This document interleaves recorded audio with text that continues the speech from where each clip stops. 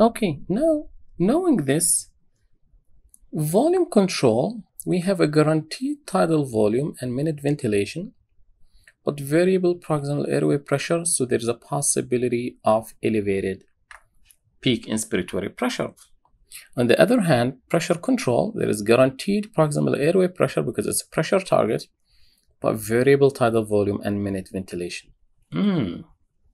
Now, is it possible to take the advantages of volume control, which is guaranteed tidal volume and minute ventilation, and the advantage of pressure control, which is guaranteed proximal airway pressure, and combine them in one mode? Yes. Actually, I don't know if you've heard about something called VC plus, volume control plus, or pressure regulated volume controlled. Basically, these modes are the same, and basically they are combining the guaranteed proximal airway pressure and the guaranteed tidal volume. How? Basically, these, probably you say, oh, this volume control, this is a pressure control mode mainly,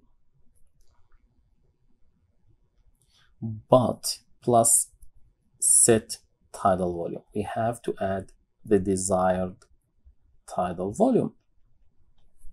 So remember, in this we have to provide the inspiratory pressure, the desired one, plus inspiratory time. Now we add tidal volume.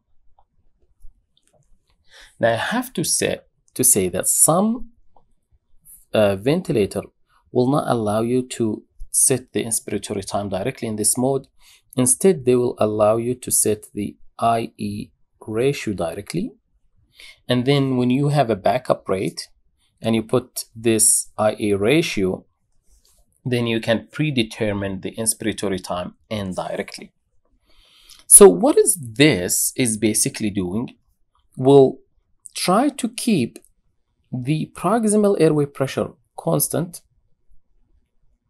as we said, through the inspiration cycle to deliver, if this is the volume, a constant tidal volume. But as you said, flow and proximal airway pressure cannot be fixed, remember, at the same time. Some has to go up and down to maintain this tidal volume. So the ventilator said, okay, I know that. The ventilator telling us, what actually I'm doing is the first breath, I give it as volume control breath. I give this set tidal volume, X amount of air as tidal volume. Then I measure how much pressure, let's say Y, how much pressure, I needed Y pressure in the first breath to deliver XCC of air.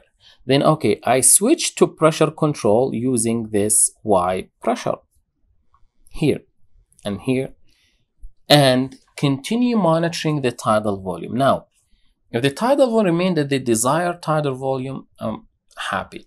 If not, the tidal volume start going up and down.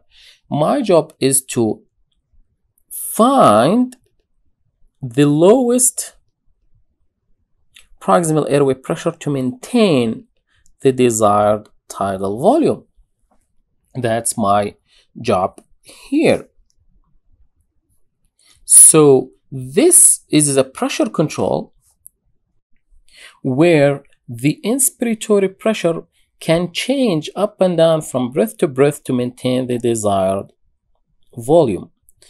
But during that breath, it will maintain at the target pressure, the new target pressure that will change from breath to breath to maintain a tidal volume. And that means the proximal airway pressure can keep going up and up or down and down to maintain this. And we do not want that, which I will explain in the next video.